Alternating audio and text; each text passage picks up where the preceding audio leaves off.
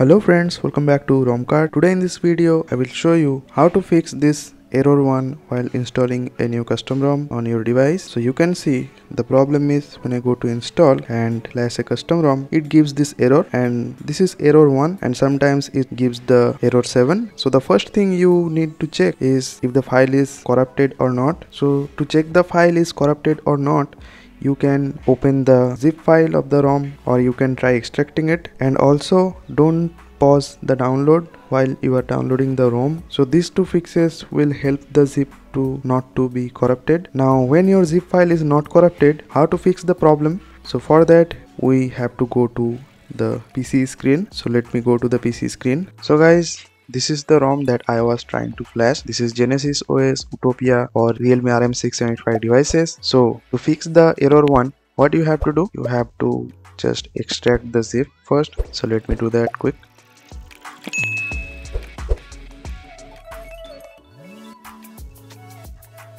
So the ROM has been extracted and here's the folder. So in the ROM folder you will get all these images and the files. Now you have to go to the meta in, then go to com, then Google, then Android, and here you will get two files. One is update binary and another one is updater script. So we have to do some work in the updater script. So let's open it up. So for doing this you can use Notepad or Notepad++.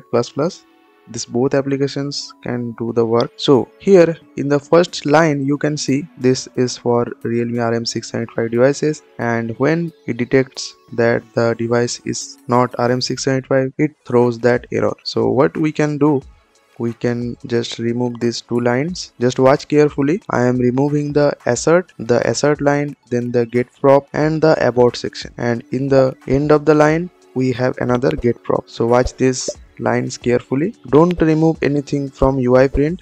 When you see UI print, leave it like this. We have to only clear the asserts and get prop. Now when removing it, just keep it like this. Don't do anything from UI print, just leave it like it is, then click on file and save. And for checking, open the file again with Notepad or Notepad++, and you can see the file has been edited. Now what to do? Go to the directory, this directory where we have all the files like the img files, the bin files, all the files that are there in a custom ROM zip. So select all the files, okay, then click on show more options.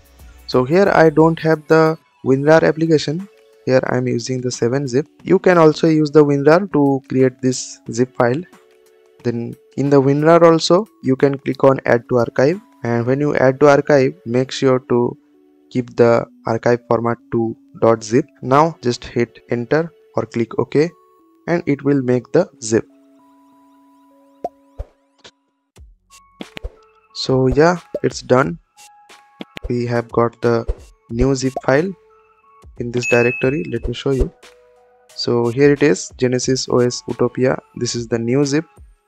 If I show you by going to this directory, you can see we have this edited updater script in the zip file, although I have not extracted it yet. So what we have to do is just copy this zip file into our external drive, because for flashing in our Realme 6 we are using an external drive.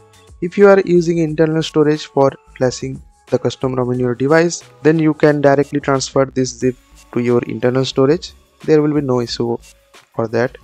And also in recovery, the MTB mode works fine in most of the devices, so you can directly copy the file to internal storage while being on recovery mode. So I have the old zip right here. I will delete this old zip file and I will just copy this new zip file in the desktop, and now I will open the external storage, which is in my case SanDisk pen drive, and I will copy this file into the external drive. So here we already have the old zip, so I will replace the file, and my pen drive is 2.0, so it will take some time. So let's wait for that.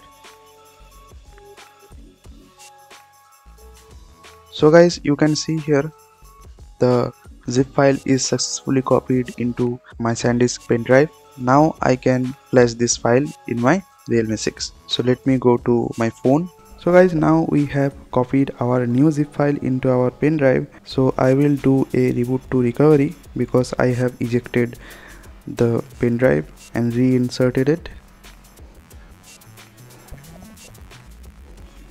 So now if I go to the USB OTG and flash the Genesis OS, you can see it's now successfully flashing without any error, and you can see it's Genesis OS Utopia that I was trying to flash previously. And after editing the updated script, you can see the error is gone. So this is how you can fix the error one while flashing a new custom ROM on your device. And this method is applicable for any Android devices that you are using. So this is it for this video. If you found this video helpful, make sure to give it a like, and if you are new to my channel, make sure to subscribe to this channel. I will see you in the next video. Bye bye.